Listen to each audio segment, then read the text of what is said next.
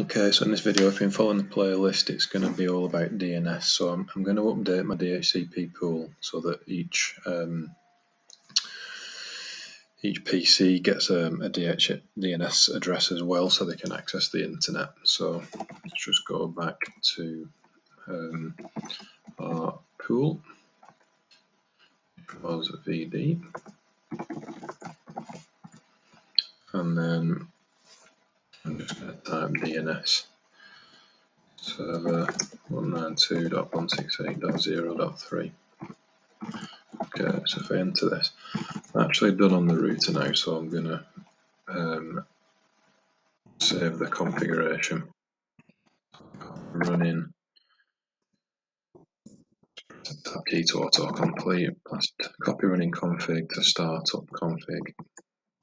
Press the tab key up, and then that saves it. So if we power the router off, now it'll automatically boot up with those settings that we've completed. So here on the PCs, if you notice, we've not got a DNS server here, so we've got a problem with those PCs. So I'll go back to static and then DHCP again, and notice how it's giving it a DNS address.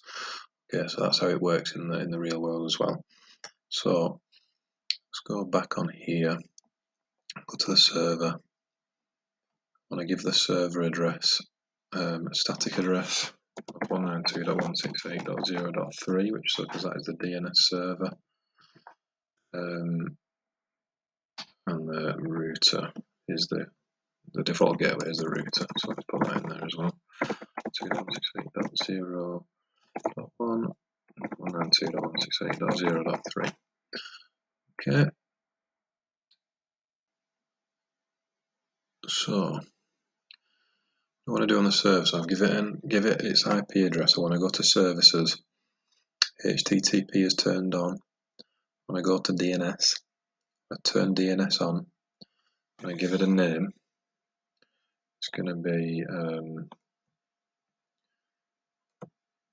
www.vd.com.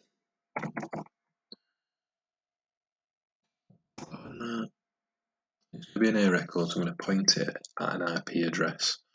Common things are C names these days, which point at or a C record, which gives that option C name, which points it at a cloud service.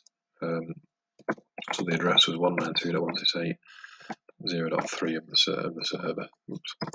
Anything that comes to connect to this now via DNS will be connecting through that server address.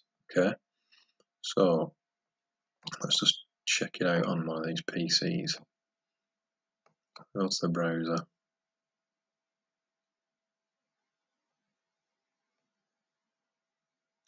Loads. Yeah.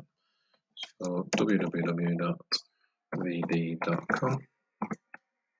Now we've got a website. That's the web page from the server, which is, if we look on here, we go to edit the index file, you'll notice that this is the HTML file that it's pulling through, so it's all by default. So let's just change some of this stuff. Let's just call it virtual distribution. Change the color to green, whatever you want to change it to. And then let's just change this to welcome to my wonderful site.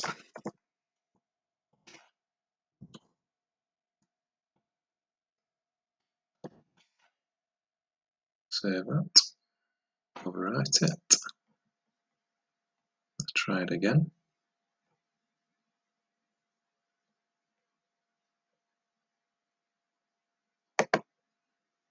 Oops.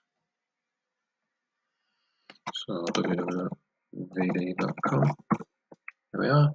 Oops, spelled the distribution wrong, put an R in there, but it says welcome to wonderful site. So that's DNS configured, we've got web page access, we've got a web server, we are good to go. In the next video we're just going to clear up some of the finer details of this project.